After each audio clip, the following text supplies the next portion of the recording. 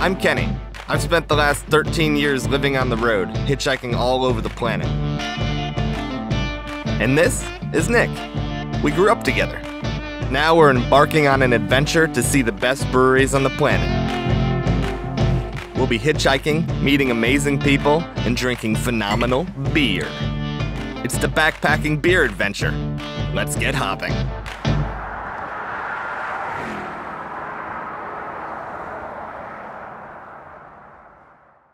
Alright, so I didn't think it was going to work actually for a second. I was like, oh, the yeast isn't working, but then I tried to pick it up with a handle. And it is screaming. I'm going to off-gas it here a little bit. Oh, God. It smells so good though. Alright, I'm going to do a little bit more. I just don't want it to like overflow. Oh! Nothing?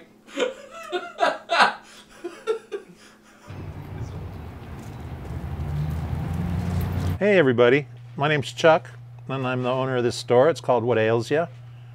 That means that everything around here that happens is my fault. We opened the store in 1996. It was just a pure act of my passion for home brewing. It's done more than help fulfill that, and I'd like to also say that some of the nicest people I've ever met have been associated with home brewing.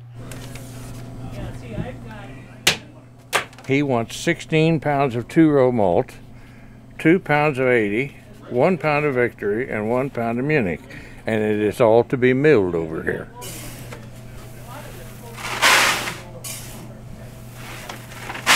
We're a little bit short. We want 10 pounds in there. And you might notice I overfilled it with 2 ounces because the bag weighs 2 ounces.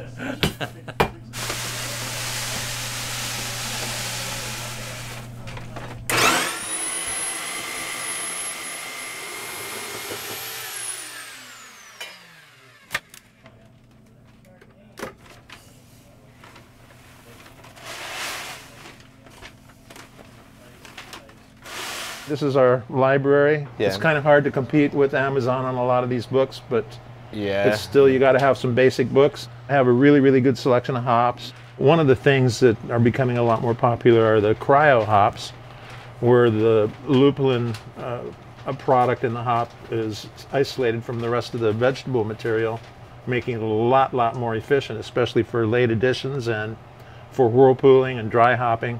They're really good. Every brewery you talk to has a different idea as what they want to do for their equipment. So I like to carry a small variety with the ability to order in what anybody wants. I have an alliance with just about every distributor for any kind of hardware. Another thing that's getting more and more popular in the industry is plastic carboys, and especially with the wide mouth so you can get your arm in there and clean it really good. Yeah, I've always loved these just so you can see through and it just feels really nice, but it's a pain. It is a pain. Watching fermentation is fun.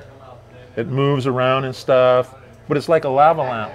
Yeah. You know, once you see it a couple times, then it's not quite as exciting. Siphoning devices here, racking canes. Right here is a basic homebrew starting kit as far as the equipment. You come in here and get fresh ingredients and talk to somebody who's had a lot of knowledge over the years. It's invaluable. Yeah. You know, unfortunately, some of the younger generation, they don't realize the value of that. We started selling bottle caps by the pound, which works out really good. Wine is a big part of our business too. We sell a lot of wine kits. They make great wine. They're super easy, and we sell a lot of them, thank goodness. You got to combine everything in order to keep your doors open. Thanks for coming in, guys. Yes, thank you. All righty. Spices and herbs and stuff, all kinds of orange peels and juniper berries and cacao nibs and coriander for those people who want to make a vit beer. I don't have enough room in the back when I get to order a grain in, so we have to bring it in, and I usually keep a pallet out here. It's kind of neat for the ambiance too, and the nice aroma of the grain. People love coming in and, oh, it smells so good in here. Another thing that's getting more and more popular in the industry is mead. I mean, it is unbelievable how many people are getting into mead. So I carry a line of local honey, obviously the PBW and the Star San and the IOTA-4. We carry a line of immersion copper chillers. Even in the summertime, we have to pre-chill the water that goes through the chiller that's in your beer. So Yeah, Larry picked one up the other day and we used it a couple nights ago. And yeah. So much faster than doing an ice bath. Oh yeah. Yeah. But anyway, that's kind of a quick picture of what ails you. We also have a club It's called the Barley Boys. One of the bottom lines is great beer and great friends. So just share some beers, share some advice, absolutely, some stories. Absolutely. Hell yeah, I like it. So I'll just make a quick statement and say, support your local homebrew store no matter where you are. When you need them, they'll be there. And if you don't support them, when you need them, they won't be there, and it makes a big difference to all of us.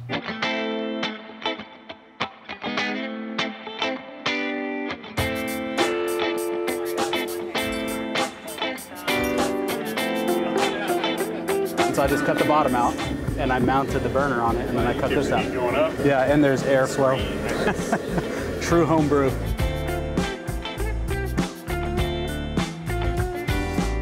So we're doing a hazy IPA. You're good. Keep coming. Yeah, you got it.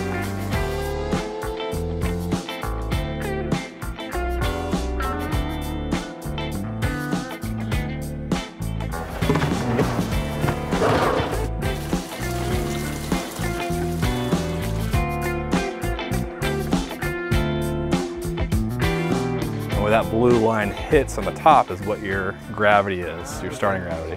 So like in winemaking, before they'll go out and pick the grapes, they'll squeeze a grape onto there. Yeah, and then they'll see what the sugar content is. We're almost finished moving the wort over to the boil kettle. Right about 7 gallons. This particular recipe, we boil for an hour, and then we'll add the hops, and then we'll cool it down and go from there. It's at 11 bricks or 1.050. We got Cashmere and Isaiah.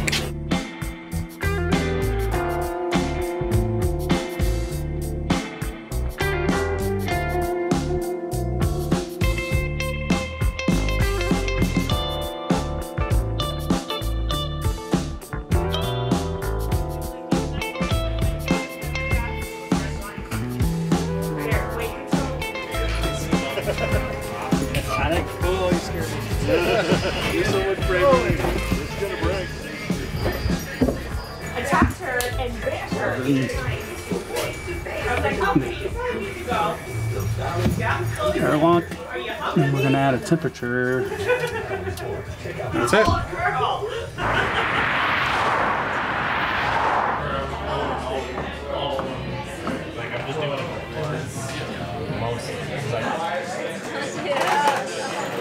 Cheers.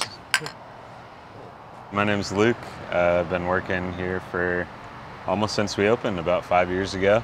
My name's Kyle. I am currently the tap room manager. Started out as bartender, just kind of worked my way through the ranks, and happy to be here, drinking some beer with you fine gentlemen.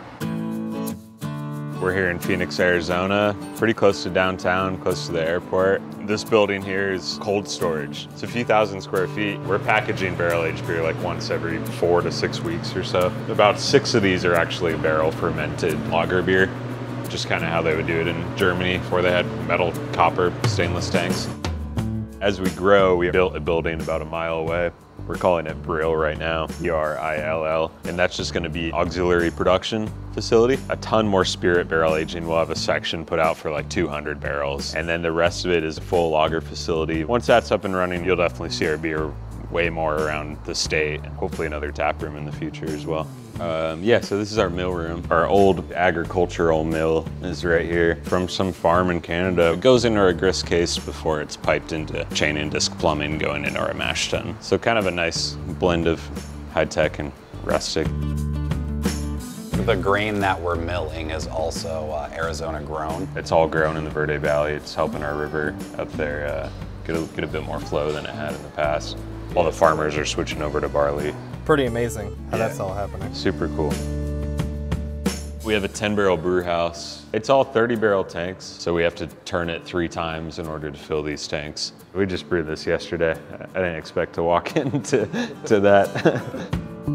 This is kind of a cool beer called Dankworth, which is a series we do. We kind of highlight what we think are like some really cool emerging hop varietals every time. This one we're doing with 2 hops, with Enigma and Strata, and we brew it in the fashion of like old school New England double IPA. A little more bitter, not as much cereal grain, not as much wheat or oats and stuff. We wait to dry hop it post-fermentation, which really lends to this like really clean, crisp, but still soft, juicy beer.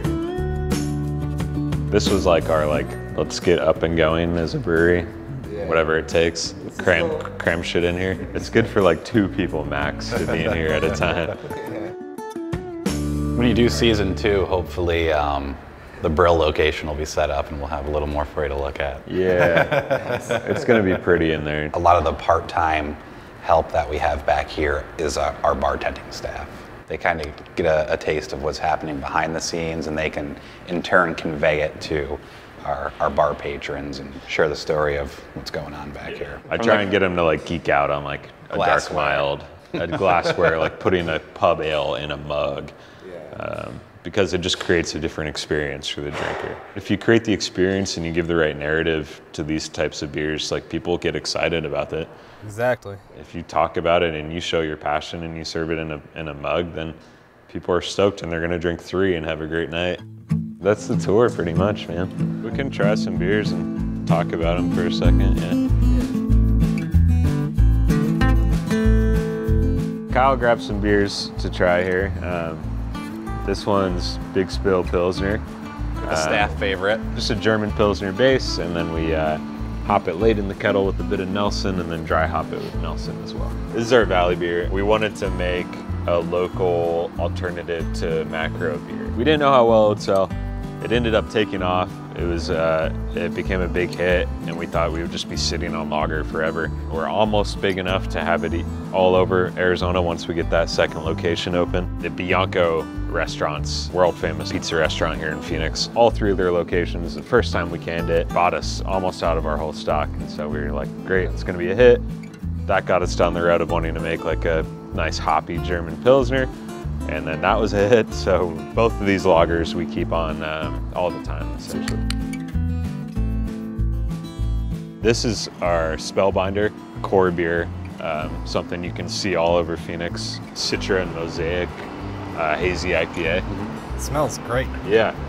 And it's one of those where it seems like the feedback that we get that each new batch is even better than the last kind of thing. So it just keeps getting better and better. So. It's a coffee oatmeal stout. It's a little old school in recipe design, but we've really dialed it in with modern roast malts and stuff that round out the flavor a bit more. It's not as astringent as those old school stouts could be. It's smooth as hell. We load it with oats, American ale yeast, and then blend it with just a touch of cold brew coffee before packaging. And the cold brew coffee is from Press. They're another local Phoenix-based company. Yeah, Press Coffee. Yep. They're like a huge operation now. They just opened this massive production facility. It's one of those cool relationships we built in our first like 6 months of being a brewery, of like wanting to make a coffee stout be like a staple. And we've been brewing this since we've opened. This is a German style Pilsner that we did with Horace aged ales and Superstition Meadery. We use a heritage grain grown in like rural Germany that's still floor malted. It's called Barke malt, fermented in 1 wild turkey barrel, 2 like regular mead bourbon barrels, a juniper gin mead barrel, a couple blueberry cider barrels. It was a cool project. We'll probably make this kind of a core beer actually, and moving forward once we get those big oak tanks at the new facility. Well, thanks you guys. Yeah, man. Thanks for coming out. Yeah, cheers. Good luck on the road. Safe travels.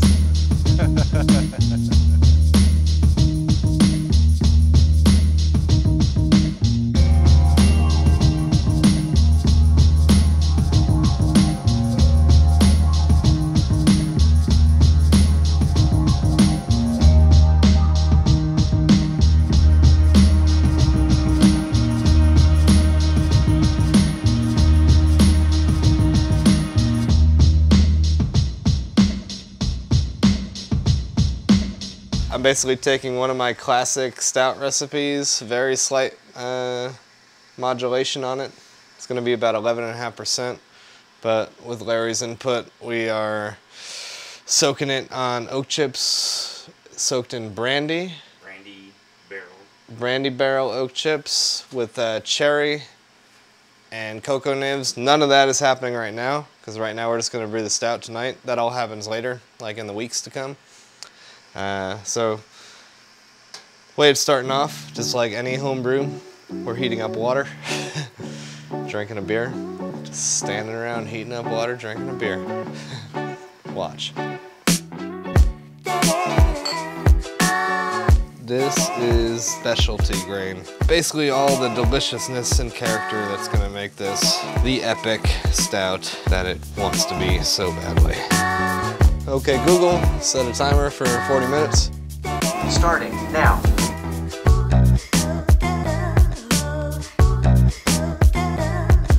So he's gonna pour about half of this just to get all the goodness out.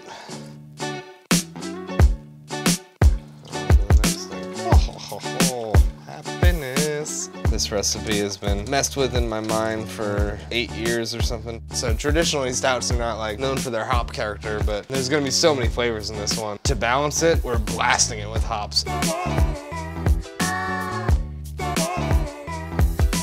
And it's a 60-minute boil after that with hops going in, I think almost every 10 minutes.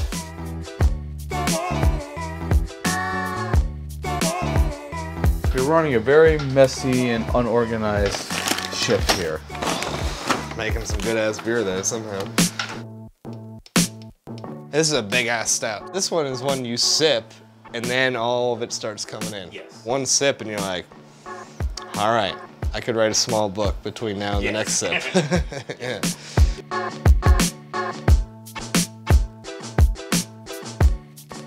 Then we cool this sucker down. Trying to get it down as quickly as possible to a temperature that yeast can tolerate, and then we put the yeast in. We're dropping.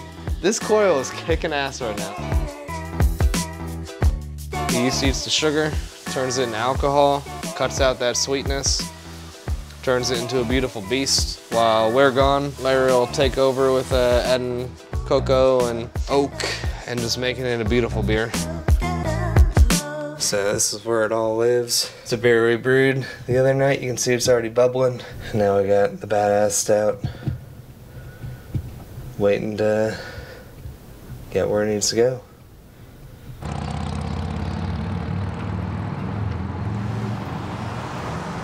California.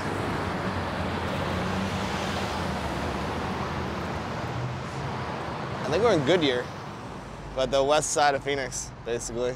I would love to get a ride past the 303, ideally as far as the 85. I mean, obviously the best ride would be someone just going to San Diego. We'll take whatever we can get, including this car right here. Is this the one, Nick? Nah, I don't have high hopes.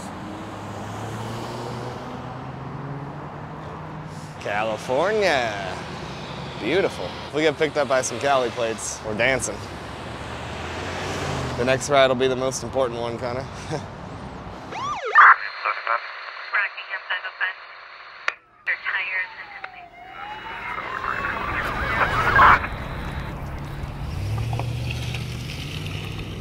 Cop came, picked us up, told us we couldn't be on the highway within metro area. And instead of giving us a ride out of the metro area, he gave us a ride to this surface road way south of the highway. Been trying to stick our thumbs out, get a ride, but it's not looking good.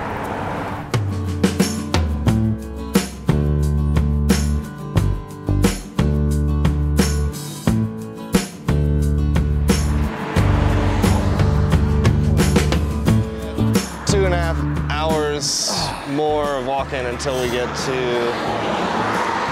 the highway again. There is a truck stop there, so might be able to hitch a ride from there because it's definitely going to be dark. And our chances of getting to San Diego are getting a little bit weirder.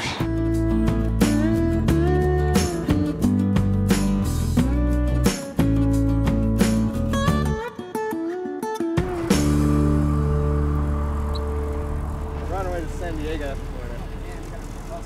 Yeah. I can get a Watson. Watson? Cool. KP!